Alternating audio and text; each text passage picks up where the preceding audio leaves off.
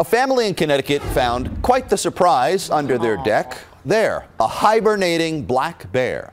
The family from Plainville says they were playing with their dog in the backyard last month when the dog started growling and acting strange. And that's when they spotted the bear and took this video. They named the bear Marty Bernard, even set up an Instagram account that, as you can imagine, has completely taken over the internet.